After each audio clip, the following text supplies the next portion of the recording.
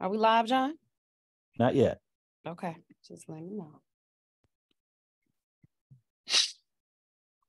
There's so much light in here.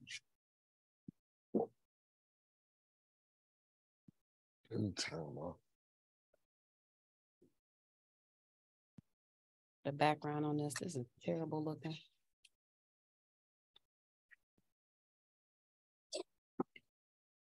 All right, you guys.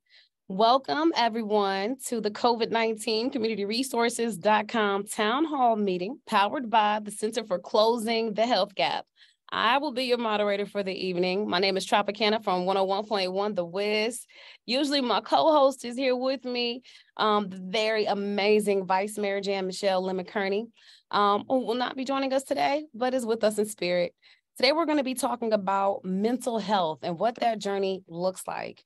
In the conversation, we're going to be talking to our very, very, very amazing panel. We have two doctors online today that will be sharing their professional view as well as answering questions. So if you have any, you're more than welcome to submit them in the Q&A section here at the bottom. I would also like to say a very big shout out to our tech team, John, and everybody at the Center for Closing the Health Gap. Thank you for all that you do to make these things possible. But with no further ado, I'd like to begin to introduce some of our panel and start with some opening words. First, we have Dr. Rich Hall. Dr. Rich Hall is a licensed clinical psychologist. How are you doing, Dr. Hall? I'm doing great, Glad to be here. Would you like to share a little bit about yourself and why you feel like this conversation on mental health is so important? Sure. So I am a clinical psychologist who's been operating independently in a practice in Cincinnati as well as in Oxford. I'm in my Oxford office today, Ohio, where I work with a variety of people. I'm what we call a generalist, so I work with people struggling with anxiety, depression. One of my passions is to work with men and help them better understand themselves as emotional creatures, better understand how to navigate their emotions, and that emotions won't necessarily be a thing that have to get out of control, and that anger is often a cover for other emotions. So that's a lot of the work I do. And I feel like you asked another question, but I might have forgotten it. I'd like you to just share a few words on why you feel like this conversation is so important to our community. I think it's important because, that's one of the things where we have a lot of resilience in the community, particularly the African American. Learned a lot about what it takes to sort of get through a lot of things, a lot of traumas. But I think one of the things we haven't always learned is healthy ways to cope. We've got some stuff that goes well for us, but when it comes to our emotional intelligence, while we've been able to navigate this world, this life, we haven't always had good information and good ways to deal with some of the stuff that as a community we've had to overcome. So I think one of my main missions is to provide sort of an education around how do we be healthier as a community and healthier as individuals. Well, thank you, Dr. Hall. It looks like we're going to have a very interesting conversation and we're going to learn a lot. Also, we have on our panel one of my favorite ladies in the city, Dr. Calisha Brooks. She is a holistic practitioner as well as a psychologist. Hi, Dr. Brooks. How are you doing this evening? Hello, beautiful people. I hope I don't have too much light going on, but I'm excited to be here to have this amazing conversation, anything related to mental and emotional wellness. A little bit about myself. I am also a psychologist and a holistic practitioner. And what that is I look at the whole person, mind, body, spirit, and soul, and incorporate that into the work that I do. Currently, I am the mental health lead for the George Floyd Foundation. I am the social impact advisor for MTV, and I am working with Harvard Business School, working with their minority students, helping them to create social impact programming. And so I consider myself to be a mental health activist and just fighting the cause, fighting the good fight. But thank you for that question. Thank you, Dr. Brooks. Before we move on with the rest of our panel, can you just speak to why this conversation in particular is important to you for our community? It's needed. I don't think we have, similar to what Dr. Hall said, enough quality, impactful information out there that's really, really helping the community. I hope we can dive into a little bit of that. I think there's a lot of talk, but not enough action. And actually impactful action. So that's problematic. So I think that it's a very important conversation. Thank you. Moving forward with our panel, we also have media personality and DJ JDough from 101.1 The Wiz. Good evening, JDough. How are you today? I'm good. How are you? I'm well. You want to share a little bit about yourself and why this conversation on mental health is special and important to you as well? I think it's special and important to me because I feel like just as a Black man in America, we all suffer some type of trauma, whether it is from the neighborhoods we grow up, the things we experience, and a lot of us don't really know ways to identify it to better explain some of our actions. So I think this is a good topic. Just mental health now, especially nowadays, is just important that people should know how to handle it, how to get help if they need to. So I feel like it's a good reason for me to be a part of it. Thank you for sharing. Also on the panel today, we have our guest, Ms. Kenya Lewis, who is an RN here in Cincinnati. She is also a health service administrator here. Hi, Kenya. How are you this evening? I'm wonderful. How are you? I'm doing wonderful. Do you want to give us a little bit about your background professionally and then share with us why your journey in mental health is important to you? So I have been a nurse for years upon years. Don't want to give away my age now. And I have been at the Hamilton County Justice Center for 9 years. I mean, obviously, working in corrections, you see a lot of mental health, and especially amongst the Black community. And it's so important. It is so important. There is lack of resources and a lot of drugs and mental health are a reason why a lot of our community, why they're incarcerated. So it is so important because the recidivism rate is so high in corrections. And if I can be of any impact, I would love to, help my community. So mental health is so important. Absolutely. Thank you, Kenya. Now, when we have these conversations, I want you to know that your voice, your questions, your thoughts are all very valued. So if you have questions, please feel free to enter them into the Q&A section and we'll make sure that our experts on the panel address them. As we are starting off the conversation, I really want to kind of hone in on the point that for the last few years, we have been talking on social media and on the radio and in the media about putting your mental health first. But a lot of us have not been privy to what that actually means. We say it, you got to put your mental health first. You got to take care of you first. You need to learn how to relax. You need to understand your emotional intelligence. And most people, if we're really genuinely honest, don't know what emotional intelligence is. We don't know how to put our mental health first. Most people have a lot of responsibility and you don't have time to think about that. So I'd like to kind of start the conversation with Dr. Hall. Let's just get to the basics of mental health therapy and understanding what emotional intelligence is. When you use that term, what are you referring to when you say emotional intelligence? So very often when we're discussing emotional intelligence, we're talking about a person's ability to be aware of, control, and express their emotions and to handle the emotions of others. So how well do they understand and interface with other people when it comes to their emotions? So how do you keep your emotions in check, understand them, recognize them, but also how do you understand what those emotions, what the reactions to those emotions could be, what emotions people are giving back to you?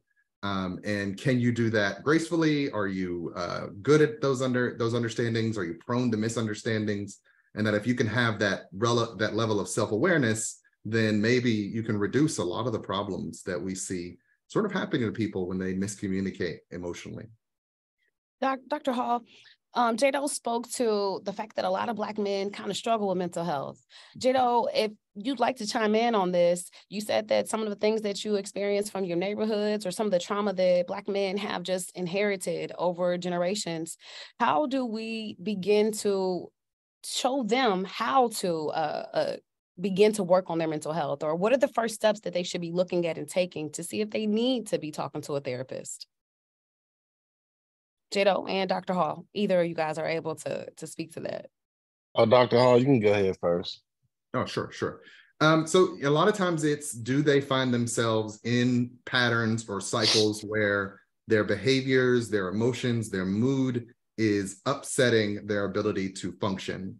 That's where we sort of start to define whether or not something is worthy of getting or not necessarily worthy, but like, should you be seeking additional help and resources? It's, are you disrupted in school per se, if you're a young student, or at your work? Are you unable to attend work? Are you attending work, but you're having a lot of problems at work? Are your relationships being affected by the problems that seem to be happening over and over and over again? And if that is the case, then seeking out support, talking to someone in your life, in your community, that can help you to manage these issues.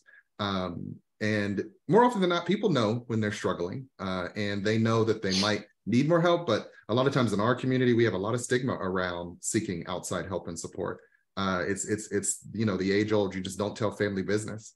So when there's stuff going on, we might avoid connecting with help, because you just don't trust certain authorities. You don't trust that people are going to understand your issues, and so it makes it difficult to feel okay. And I want to point to one of the things Kenya just said. We know statistically that one of the main providers of substance abuse treatment and mental health support is our judicial system. That's kind of the system we've just left to handle the issues that we know are very rampant, very prevalent in our community, because they're just not paying to get the help out here in the world. But when they go through those systems, it's like they kind of have to provide them with some, and it's often not nearly as much as we know people need.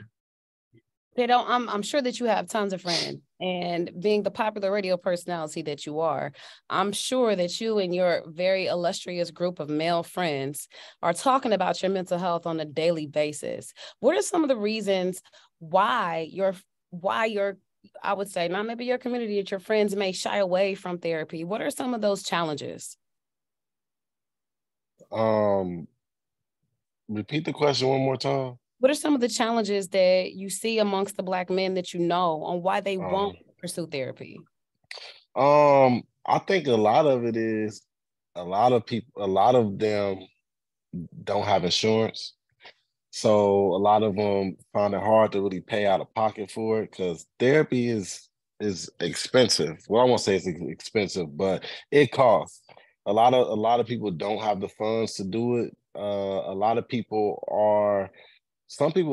just feel like, I don't need that. Like, I'm quite sure we have all ran into somebody who's just overly aggressive or super emotional, and you might come across them and be like, you might need to talk to somebody, and they're like, no, I'm good, I'm all right. No, you might need to talk to somebody. And I just think it's a pride thing with a lot of men too. Like, a lot of men feel like, just the pride in them, they just have to suck it up and go on about their day, and not really necessarily understanding that you might need to talk to somebody. So have you taken steps to pursue therapy? yes, I did. I've been to therapy twice. I've been to relationship therapy, and I've also been to therapy on my own. So both experiences were rather different. Just for me specifically, I think when I was in relationship therapy, it was a lot, because it was, I just, me personally, I felt like I was in school. Yeah. So the therapist like gave us homework, and at the time I'm just like, I ain't trying to do all of that. Like, I'm just trying to talk and figure it out. I'm not trying to go home and do all this work and write down stuff. And I was just so against it. But after months of not going to it and actually sitting back and analyzing what was going on, I understood what she was doing. And when I went to therapy on my own, I had a really good therapist. I just felt like after going that I didn't have any real bad mental issues that made me want to continue to go to therapy. Like, I'm not one of those type of people who have been traumatized as a kid, or had a real bad upbringing and been abused, or really go through things throughout my day that stresses me out or anything like that. So I stopped going. And that was the reason why I stopped going, because I just got to a point where, like, do I really need to go to therapy? Like, of course, we all go through things through our everyday life where, yeah, you might need to talk to somebody. But as far as going like every week, I felt like it wasn't working, or it wasn't helping or hurting me. Wow. So now one thing you mentioned is that your therapist gave you homework. And that was your first therapy experience? Now, Yeah, I that was want my to first. turn this over to the experts. For those who are watching this, or for those of our viewers and our community that are listening into this conversation, if you've never had an experience with therapy, you absolutely have no idea what you are getting yourself into, other than I'm going to get some help. And we have this idea of what it is. I just knew I was going to go somewhere. I was going to lay down on the couch and they were going to ask me questions and take notes. And I had no expectation of having to do homework either, JDough. And when I got there, she said, "You got some homework." I was like, "I don't know if I'm coming back." Dr. Hall, Dr. Brooks, I got enough on my plate. You want me to do some homework too and not act crazy in here? Can you guys speak to what you should be expecting from your first therapy session, and what you should, if you're experienced, we'll come back to that. What should you be expecting in your first therapy experience if you've never been to therapy? Dr. Hall and Dr. Brooks, whoever would like to take the question first. Oh, I can start. I personally have a different approach, but I'll talk first about the traditional approach to therapy. Initially, you have an intake, right? The therapist will collect your history, your past experiences, your family dynamics, any previous mental health history, and identify any goals that you currently have. And then you go through the process of the therapist may, describe confidentiality, stating that anything we talk about or discuss will stay here. So helping people to kind of feel safe and secure in the relationship. And of course, there's a couple of things with confidentiality. We have to report if a person is a harm to themselves or someone else. So that's very important to know. After that, the therapist will, with the goals that you presented to them, come up with a treatment plan. And they can use different types of theoretical orientations of how they want to approach the challenges that you come in with. That's the traditional way.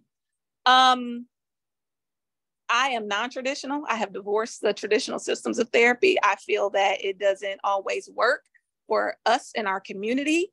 JDough, I'm so glad you mentioned homework, because some people have experienced that and they're already overwhelmed.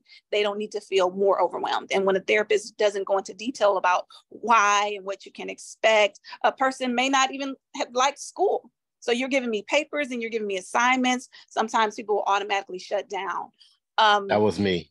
Yeah, exactly. And so it's important to, right off the back, especially for those in our community, knowing that there's already some challenges and barriers, be able to connect deeply with your person. Right. And I don't call the people that I work with my clients or my patients. And again, this is me. I call them my people. You're my person. I am your person in this moment. And I also let them know that I am not the expert of you. You are the expert of you. My position is to hold up a mirror of truth and reflect that.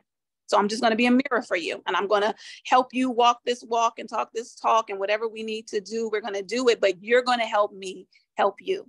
So giving those that I work with their power, helping them to become empowered and gain their sense of autonomy.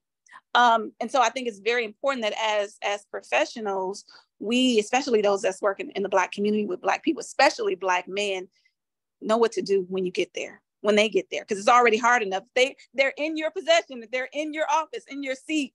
We applaud that. Don't scare them away. So get a vision and an idea for what they need. Listen to them. Don't automatically go in assuming that you know what they need. This is when we talk about cultural competency. A lot of individuals, we have to go beyond cultural competency. You have to know how to connect with the community, how to connect with people, right? And so they'll teach you stuff in a book and in a classroom saying this is cultural competency, but you're not going to learn about a culture until you immerse yourself in the culture, until you connect with the culture. And that doesn't mean you have to go in the corner if they like, oh, sell drugs and go to the prison system. You're not asking a doctor to say, hey, I need open heart surgery before I can understand it and learn it. No, we're not saying that, but you should at least be familiar with the culture, right? And so, yeah, that's my little tidbit. Dr. Hall, you want to speak in on this? You want to chime in on this topic? In regards to your first experiences with therapy, what you should be expecting?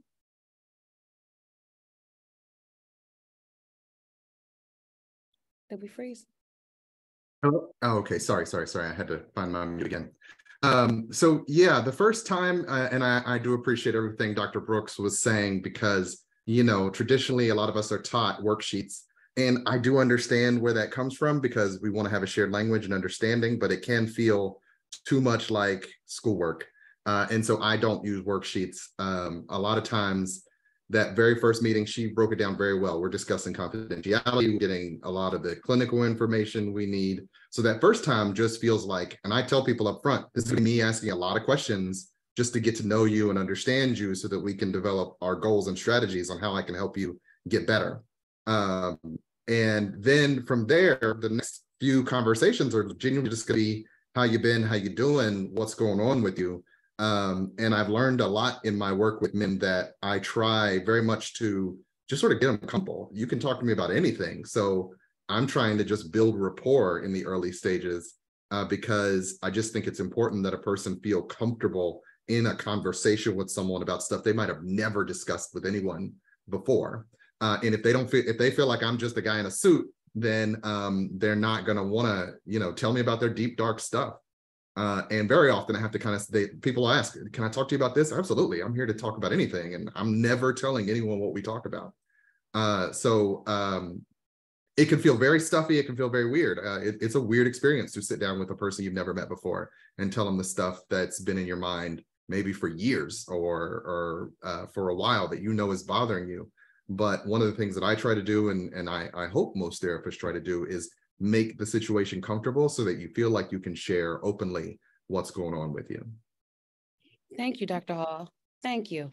You know, Kenya, we had a conversation offline about knowing how to find a therapist that is a good fit for you.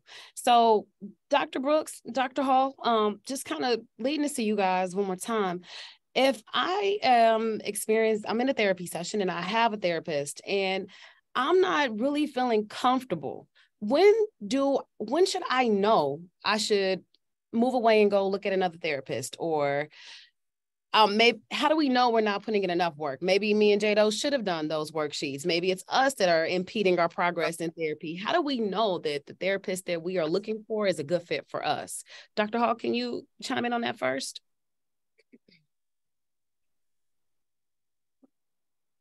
It is very much about the vibe. So if you're in the room and you're not feeling connected, like it is in many ways, I tell people when they're choosing a therapist, it is a little like choosing a friend. Now, they're not a friend, but you do need to feel comfortable and able to open up to them in a way. And if you're in there for a couple of weeks and it's still not quite feeling right, then maybe that's not the right therapist for you.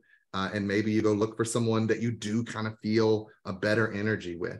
And I have to tell people that so that they don't get fully turned off the idea of therapy. Like, well, it didn't work with this one person, so I'm never doing therapy again. No, give it a try with another person. I know it's going to be weird. I know it's going to be awkward, but try to find someone you feel a good vibe with, because if you don't, it's going to be hard to show up every week and tell that person your stuff if it just doesn't feel right. Absolutely. Dr. Brooks, now JDough mentioned that therapy can become expensive and I need to find a therapist that's a good fit for me. Do you have tips for some of our viewers or participants on how to make sure that we are managing that the best for us when we are looking for a therapist? Yes. Well, first and foremost, if the person has insurance, and we know that that's a barrier, as JDough mentioned, a lot of individuals don't have insurance, but if the person does have insurance, making sure that they find someone in network, right? And finding different bios on psychologists and therapists that have, what they're looking for in the description. So if you're struggling with anxiety, find somebody that may specialize in generalized anxiety disorders, or if it's depression, or if it's eating disorders, or if it's trauma, find someone that may have a specialization in that area. Now, I am biased, meaning that the systems are broke. They're broke. They are broken. And it's hard sometimes to have these type of conversations, especially in the community. And you mentioned it in the beginning, Trop, about we're on social media, we're on platforms, we're on panels saying, go get therapy, go seek therapy, go do this, go do that. And I feel like sometimes it's a form of gaslighting mental and emotional gaslighting, because you bring to light all the issues that a person has and say, hey, go do this thing, go seek out. And when you get there, the resources, the people, the capacity is not there. And now you're leaving a person feeling hopeless and helpless. That is a problem, especially in our community, because we constantly do it. Black people, go get therapy. Black people, go get healing. Black men, you need help. Black women, you got problems. We constantly do this, but the system does not have the capacity, nor the competency, nor the ability to meet these needs.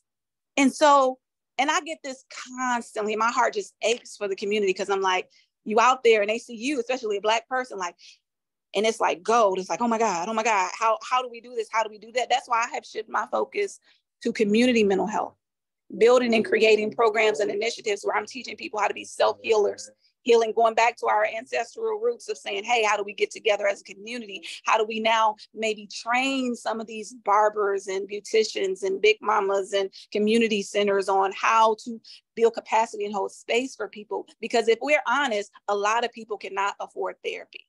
And now you're seeing people who are more privileged being able to go to these healing retreats, right? And these seminars and meet with these gurus. It's like, oh, if therapy, if you can't, get your needs met in therapy, go to this retreat, the 6-week retreat that costs $10,000 with this guru who's an excellent healer.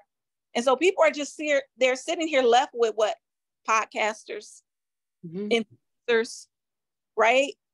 Telling you a post telling you what you need to do for your mental and emotional wellness. And I'm not knocking that, but sometimes it's so much deeper, especially that mind-body connection. It's not just you're having thoughts, feelings, and emotions. It can also be a chemical.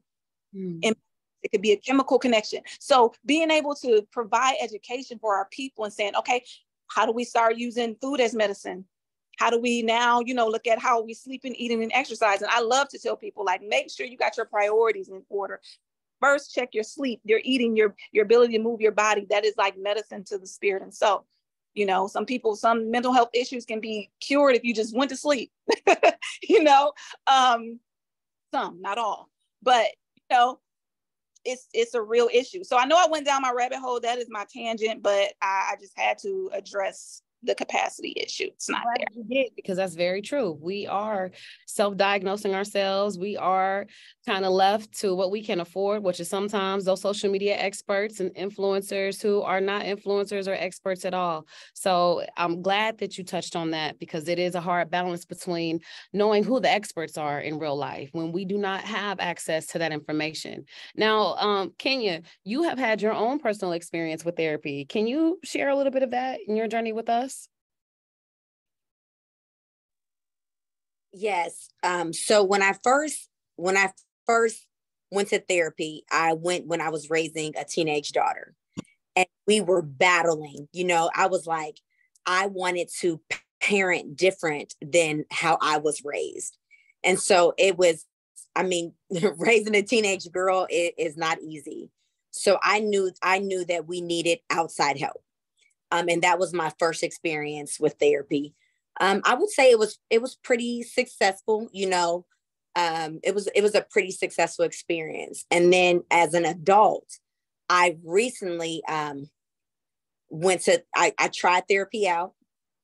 And the reason why I went this time was just life. The work, I had a difficulty with my work-life balance. Being, and I'm an entrepreneur. So it's like, I go to work, I go to my business, and you feel like you're lacking as a parent, and I'm like, I never felt like I was doing enough. So it was this feeling of guilt. It was this feeling of like being overwhelmed with just life.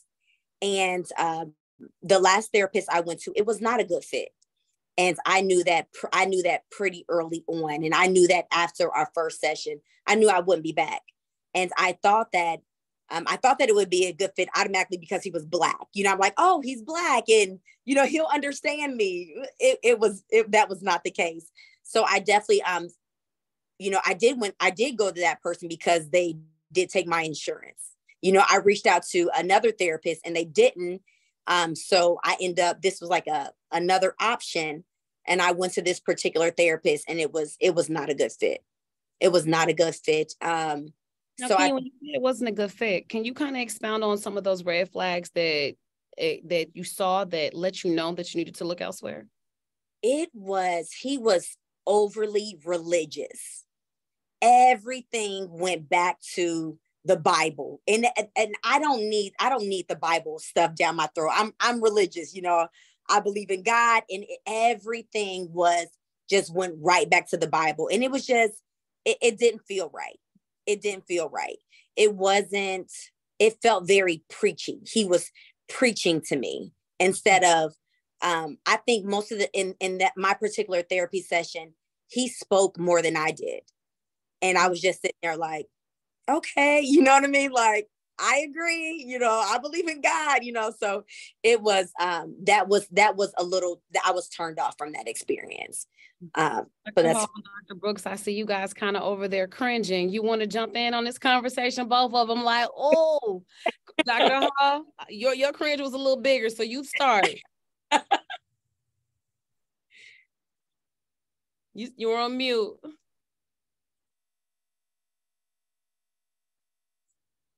You hate to see it. You hate to see it. You hear a lot of these criticisms of clinicians, particularly in our community.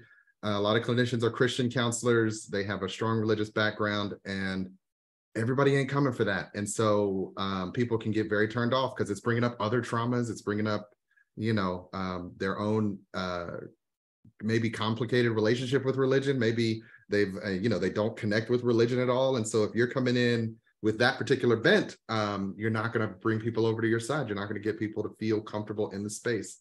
And so, and, you know, she just described like a therapist who's talking more than you are, then how are you learning who they are? How are you going to help them with their particular issues? Once again, the person should feel comfortable sharing who they are. And as a therapist, I'm supposed to understand as much as I can of their point of view to help them get to where they want to go. I can't prescribe to you. We all know the prescription for a happy, healthy life. So I'm not even really telling you stuff you might not already know. What I'm supposed to be doing is hearing you describe your journey as the expert on you, and then helping you maybe stitch together some perspectives and thoughts and ideas you haven't quite thought of yet. But if I'm spending all that time just prescribing to you what's going to make you a better person, then yeah, you're going to get turned off. You're not going to want to talk to me. Thank you, Dr. Hall. Dr. Brooks. Yeah, that mute button, it hides. It's like, wait a minute. As soon as you hit it, it disappeared, don't it? So, oh yeah, similar to what Dr. Hall said, it's just disheartening when you do hear individuals have an experience like that, because that's unfortunately what you see in the Black communities. When you do find a Black therapist, we are Black Jesus all day, every day. Pray about God. You know, pray about therapy too. Tell you what John said in the third, you know, and I get that. I'm a woman of faith. I love Jesus. I love God. I am a woman of faith. However, God also says use wisdom, you know, and with wisdom, you allow the person to tell you what to bring into the room. If they want to talk about religion and they want to, excellent, you can bring that and you open up that door. But if they don't open up that door, that is not your responsibility to bring Jesus to them. This is not that type of moment right now. Right. And so therapists being able to really use wisdom, knowledge, and understanding as it relates to people. And to me, that's a human thing. Just learn to connect with people. Listen to what they may need in this moment. You know, it's interesting because, you know, if a person breaks their arm and they're in church, are you just going to sit there and pray that the arm is healed? Yes, they do. But you also taking them to the doctor. Now, is the doctor going to sit there and just pray and we just going to pray and believe that your arm? Yes. But I also have this level of expertise where I know how to fix your broken arm. And that's what they miss. They don't bring in, okay, I'm not coming here for you to teach me about God. I got God. I want to understand what he gave you to help me. Maybe, you know, that's what I'm needing to know. And so, yeah, it's a challenge. It really is a challenge as we talk about mental and emotional wellness in our community.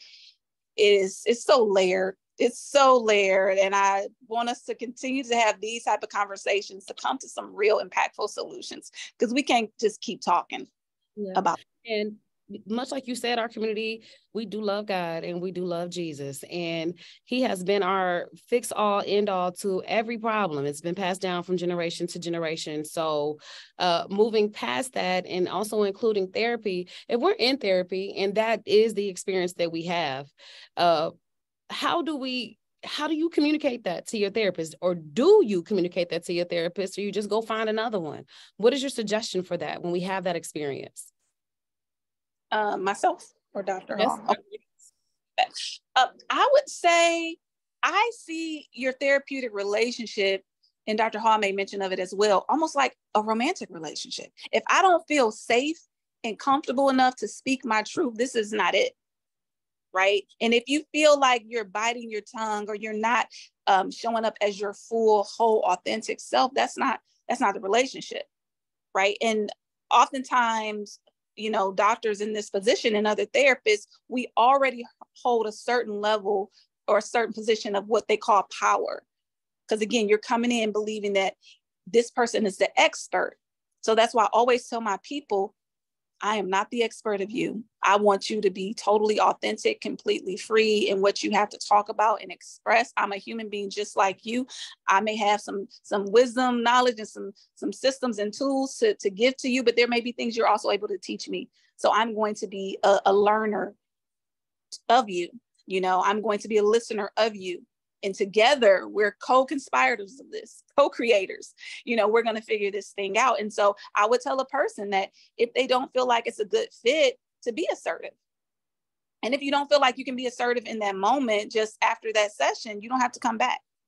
You don't have to tell them anything. Just, okay, we're going to wrap it up. But if you feel like you want to say, hey, I don't like what was said right now, or this is not what I'm asking for as it relates to, you preaching to me. And we can use different words, but just being open and honest. And in that therapeutic relationship, the therapist should not take offense. Be okay with getting fired if you need to get fired, and find a better fit. You want to chime in, Dr. Hall, on that? He is nodding his head I think she said it excellently. It is a relationship. If it's not working, you got to go to the next. We those of us who've been doing this for any amount of time know we cannot be the best fit for every people. We just don't fit every client or people. So we have to be okay with that. So you're not hurting my ego to say, I'm sorry, this ain't a good fit. Or a lot of people just ghost. They just don't come back, and you just sort of, there's enough people that have the need that you just move on to the next one, and it doesn't really hurt our feelings. Sometimes we get attached. We feel a way. We're human beings, but we also recognize the job is the job, and hopefully people find their way to somebody that works better for them. Absolutely. Just want you to know this is a safe place. So if your feelings are hurt, Dr. Hall, you can communicate that here with us. It's a safe space here. Now, we've kind of talked about what your expectations should be when it comes to therapy. I'd like to kind of switch veins. Dr. Brooks, can you tell us, for those who may not be able to afford therapy, but they're still feeling overwhelmed? I still am a single parent. I have to get my kid up in the morning, get him to school, get to work, fight with my boss, come home, get my kid ready for dinner, in bed, go back to work for my second job. I don't have time to sit down and have therapy. I don't have time to do those routines, but my mental health is important to me and I'm overwhelmed. What are just some things that I could be doing for myself personally to help with my day-to-day mental health?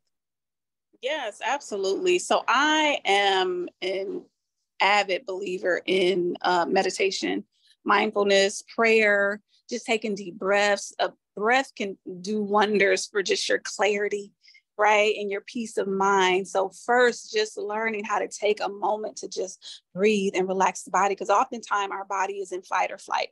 Our, nervous system is overwhelmed, and just learning how to calm that can bring so much just peace in that moment and clarity for you to know what the next step is needed for you.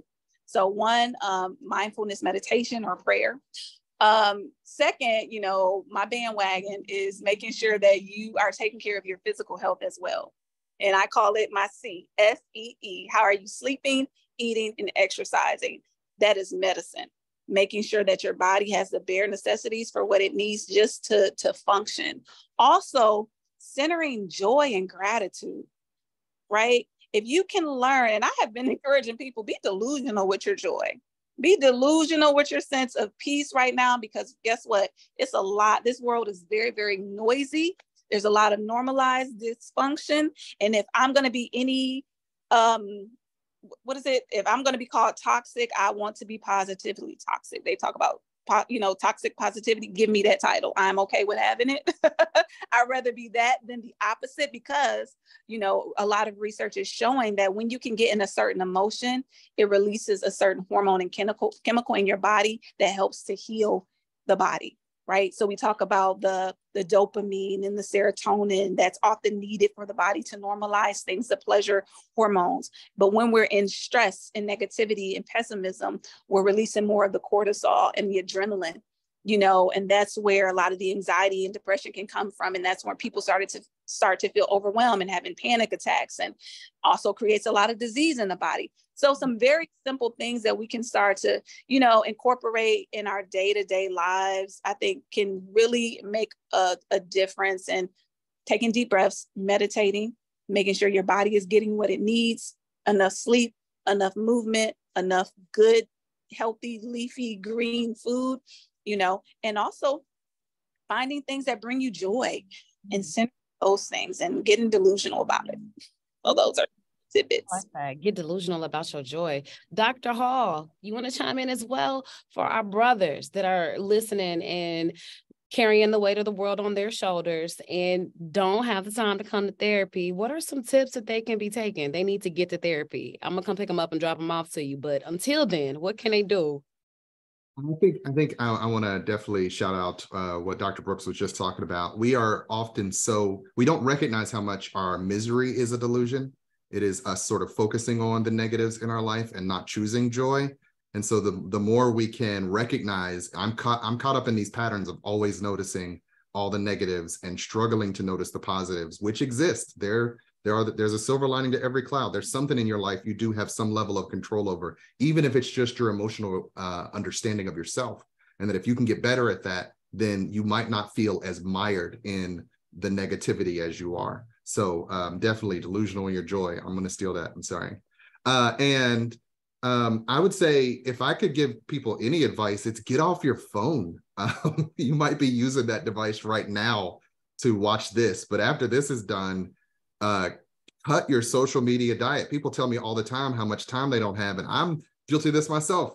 When I cut my phone off and just read a book, I feel better than I do if I'm scrolling Instagram for an hour, 2 hours, or TikTok or whatever. We are so caught up in these comparisons, these what we call downward social comparisons, looking at the lives of others and seeing how we don't measure up. And we know from research that media poisons us. They've done studies on when they just send, American television shows to other cities and states, people start to become mentally ill. They start to struggle with their sense of self. Countries that have always been relatively healthy suddenly start developing anorexia or depression just by virtue of our media. So it poisons you. And so if you can start anywhere, start by limiting this thing that kind of makes you feel all right. I call it the fast food of human interaction. It makes you feel all right, but it's not good for you. So a good first step, if you're already feeling down, feeling sad, feeling anxious, is cut back on this thing that's probably contributing heavily to it. And then use it more as a tool to find your way to the help, to find your way to the voices that are giving you good information, helpful information, and or to resources that are going to get you the help you need. Thank you, Dr. Hall. JDough, you have a comment or a question? Yeah, I do. It's for Dr. Hall and Dr. Brooks. I know being a therapist can be stressful, very, very stressful. We hear a lot of people's deepest, darkest secrets, a lot of people's traumas. But do you feel like the job causes you to have to go to therapy yourself?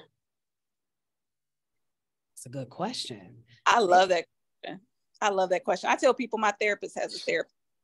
I think we all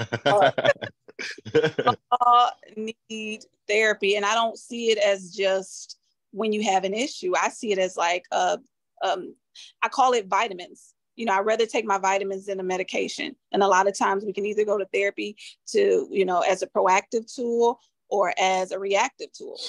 And so if we can kind of like keep the oil changed in our car, keep the tires right, we don't have to worry about breaking down, right?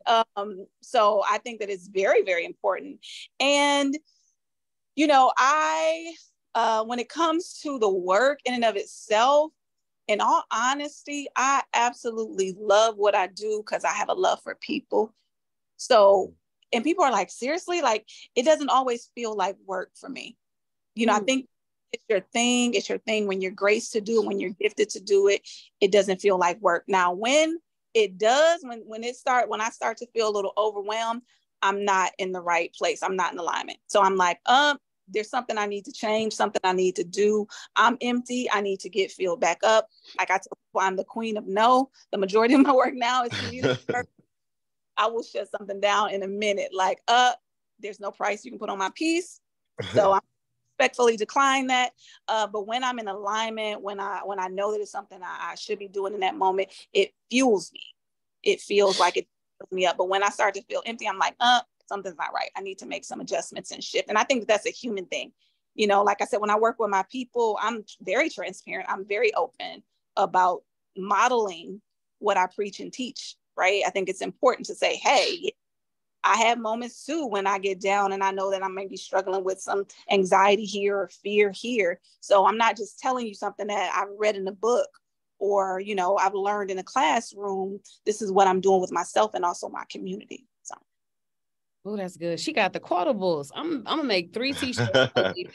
Delusional about my joy, the queen of no, and that last one. Hold on, I'm coming back for it. Kenya, before we come to you, I know you have a question. Dr. Hall, did you want to chime in or add anything additional to how you decompress or how you handle the weight that you may carry when you are talking to your clients? Yeah, no, I'm going to agree with what she said and toss out another thing that I often tell my clients is that a well-oiled machine doesn't grind down, right? So if you are doing the things that you know you need to do as far as self-care, then yeah, you're going to make it a lot further than if you know you are not taking care of your body in a spiritual, mental, and physical way. So to be healthy, you need to take care of all those domains. And I myself have been in therapy at different times. You know, one of the things that they require us to do is to seek supervision. So when we know we're hitting our limits and what we understand and what we know, we got to go talk to another therapist, whether they're our therapist or just a person we can trust to deal with an issue. There's a part of us that has to sort of believe in this thing we do enough to consult with people who do this for a living. So it's supposed to be baked in. I can't say every therapist out there is doing it, but I believe you shouldn't necessarily trust a therapist who doesn't believe therapy works enough to go get it the help when they need it. And the thing about a mental health issue is anyone on this planet can experience a mental health issue at any time. Mental health is a spectrum. Something can happen to you, be it grief, be it loss, be it whatever, that can put you in a space where you need more help and support. And so I believe very strongly that people should seek that help. And I believe for me, it's just one of the things I need to do to sort of stay on track. Thank you, Dr. Hall. Kenya, you wanted to chime in? You have a question? Yes. Just being not only my work environment, but also my social environment. I see a lot of self-medicating. And what I mean by self-medicating is overindulgence in alcohol, overindulgence in, weed smoking. And when I talk to, my friends and things of that sort, I'm like, there's something deeper here. Like, you're not, why do you smoke every day, all day long? There's something, oh, I just like smoking. No, you don't. You don't just like smoking. There's something deeper there that you really need to tap into. And, on a work level, I deal with a lot of drug abuse. And then there are providers that then add medication on top of these people that are already struggling with substance abuse. And now you're adding more drugs into the regimen, so providers, what are your thoughts on that? Dr. Hall or Dr. Brooks? Yeah, I love that, Kenya. I love that you brought that to the surface about addiction and mental health, because people are self-medicating. They want and need to feel better, similar to when a person goes and see a psychiatrist and they prescribe them, a depressant, if they're experiencing, anxiety, or, if they are given Adderall, the same thing. You see people popping pills and drinking. I don't even know what people are doing nowadays. I don't. My family used to keep me in the loop. I'm like, I don't know. All I know is don't touch fentanyl. That's all I know right now. So they are doing everything. And I have a 9-year-old. So I'm like, I can't just put my head in the sand. I need to know what's out there so I can teach and help, navigate. Yeah. But one thing I will say is that addiction or, substance use is a symptom, as you mentioned, of something greater and deeper, and a lot of times we want to attack the fruit and never get to the root. And that's what when you have these providers, that's just, okay, this person has this substance abuse issue and you're providing even more medication without actually identifying what is causing this type of behavior, what is causing them wanting to numb like this, or just escape like this, or self-harm in this way. That's the system. And I keep saying the system is broken. And as we know, if we go down that rabbit hole, we have to go down big pharma and insurance. And again, it's enough to make your head swirl, especially in our communities. And we talk about the prison systems. Oh, they're all interconnected and they're all corrupt and they're all broken. I'm sorry. I do center my delusional joy, so I will get out of this hole. But again, that's why, I always tell my people, like, we have to create our own systems. We have to create our own ways of being. And so I remember I led a workshop for Black men. Actually, when I first got to Cincinnati, and it was very, very, very successful. I was surprised by it, how many men that actually came out that were willing to experiment with meditation. Right? Because even science and the literature and brain scans show when you can learn how to hit a certain thing in your brain by learning how to control your breathing, it's as if you're smoking weed. It's as if you just hit a crack pipe. It's as if you're having sex. Like all these things, the vices that people use. And it was amazing that after this workshop, I had about maybe 20, because I wanted to do a pre and post, say that after a couple of weeks of trying meditation, they decreased in their use of these substances. And they was like, wow, I didn't know, or I didn't believe it, or I didn't, but I just challenged them. I said, just try. I want us to experiment for a couple of weeks, but I need you all to do it in just 5 minutes. So just incorporating simple things to say, hey, we don't always need to replace this with a drug. And now it's getting popular, like with meditation in the hip hop industry. I never forget J. Cole was like, before you roll up, let's breathe, and I'm like, yes. And so they're kind of, gravitating to it a little more. But yeah, I'm so glad you brought that up, because it's all very interconnected. Our time is actually going by fast, which is crazy, because I don't know if these town halls have gone this fast. Before we get ready to start wrapping and take last statements, I have a particular question for you, Dr. Hall. When we began to have this conversation about this topic, and we talked about Black men and the challenges they face with mental health, JDough also kind of touched down on this a little bit when he first opened up. One thing that I have heard often from some of the Black men in our community, and let's really just be real frank right here. Everybody isn't coming from a college educated background, and everybody isn't coming from a background where they are privy to having even parents that are pouring into them and giving them that guidance that we need to just be balanced. And so some of our Black men are living a real hood life that we don't really talk about because, we keep that quiet in our community. But those are the ones who need therapy the most. And in my conversations with them, their fear of therapy is the stuff that I need to talk about and heal from is stuff that I can't tell nobody at all from the things that I've done and experienced. But I'm afraid to go to therapy because I know they say it's confidential, but if I go in here and tell you about what I've done for other people and how I've been let down, or what led me to going to jail that I didn't get convicted for, but it still bothers me, I can't go to therapy and be really transparent. They're afraid of that. So can you kind of speak or encourage them in that area? Because I hear that quite often. Yeah. Women that are in the hood. Yeah, no, the whole system that is therapy does not work if you can't trust that what you tell me stays in the room. I can't let you, if you tell me you're going to go out and actively shoot a person, then yeah, I got to do something about that. Or if you tell me you're going to shoot yourself or hurt yourself, I got to do something about that. But if you tell me about crimes you've committed, which I've had clients tell me, stuff that they've done. And I just, okay, that was the past. How do we make sure we're not making those decisions? Particularly when we're talking to Black men around anger, you know, the type of stuff that sometimes they've done to people in their lives and their families, where they know there's a lot of shame, and often not being able to get out of that cycle of shame, right? They feel ashamed about it, so they feel bad, which makes them angry on the inside because they can't manage that hurt, can't forgive themselves, which makes them more likely to perpetrate again. And so I try to help them manage that as best I can. And I mean, I would just to go back to what Kenya was saying and what Dr. Brooks was saying, everybody copes in one way or another. And a lot of times we've learned what we call maladaptive, not helpful ways to do that.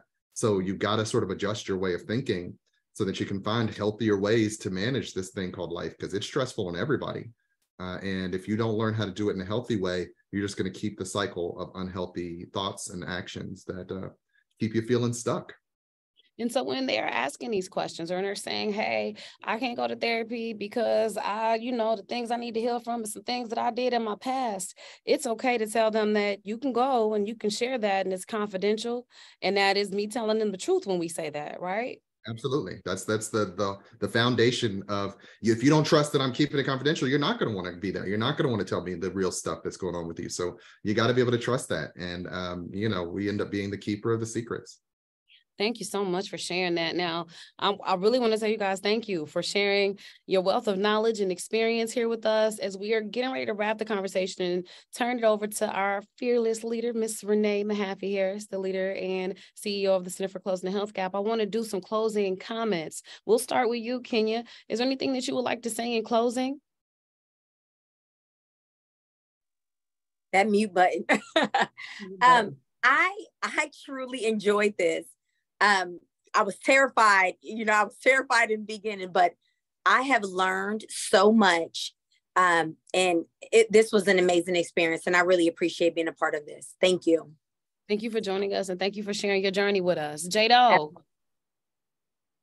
First of all, I want to say thank you, Chop. Thank you, Dr. Hall. Thank you, Dr. Brooks, for y'all enlightenment on a subject that I feel like a lot of people in our community need to be more knowledgeable about and get rid of the stereotype of therapy. Like, it's not just for people who are crazy. That's what a lot of people feel. So thank y'all for just enlightening this whole thing and just me being a part of it. And I'm just happy to be here, basically. But thank y'all. Thank you for your honesty and transparency and all that you do for our community, though. I appreciate you being a voice and saying I'm a Black man that went to therapy because, honey, I'm going to give Dr. Hall your phone number so you can... I might need to go back. I'm going to give you both their numbers. Dr. Closing statements. I am just grateful and thankful to be able to share space with you all. Thank you all for the vulnerability, the openness.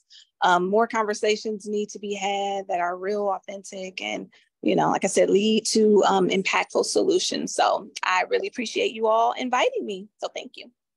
Thank you. And last but absolutely not least, Dr. Hall, do you have closing statements for us? Absolutely. Thanks once again for the Center for the Closing the Health Gap for having me on the panel today. I'll just remind people to be persistent in seeking the help they need. If you were bleeding out, you wouldn't say, well, that first place I went didn't have Band-Aids, so I'm not going to any other store, right? And in that same way, we are often, as a community, emotionally bleeding out and we need help. And one of the things that we do is we get so discouraged when we go to one place and they're not quite giving us the help we need, or we make that first phone call and they don't call us back. Right now, Dr. Brooks said it, there are so few of us that look like us, and we are overwhelmed by the demand, but if you need the help is out there. So keep pushing to get it. Dr. Hall and Dr. Brooks, thank you guys for stepping up to the charge of helping us in our community with our mental health. Thank you all for joining us tonight on this wonderful conversation on mental health. And I hope that you guys really take your mental health personal and serious and put it top of mind. I am turning it over to Ms. Renee Mahaffey Harris. Thank you so much for allowing us to have this conversation tonight. Well, first of all, Tropicana, thank you. And I want to thank Dr. Hall, Dr. Brooks, and Kenya, and JDough. Thank you so much for being open, vulnerable, willing to share, because it's these type of conversations that we need to have on this issue, but so many issues. And so I am just very grateful that each of you were willing to just really tell your truth. We need to speak truth to each other more and more, because it is going to be up to us to figure out how to save us. And so Tropicana, all of our participants today, I just want to thank you. And I pray that we continue to work together to save our lives and to get the help that we need, and not be afraid to move forward. As Dr. Hall said, if where we go doesn't give us what we want and need, that we can go somewhere else. And I think that's an important piece, to always know you're empowered and you're your own best advocate. So thank you. You all have a blessed day and holiday weekend, and stay safe. Thank you. Thank Good you. evening, guys. You too.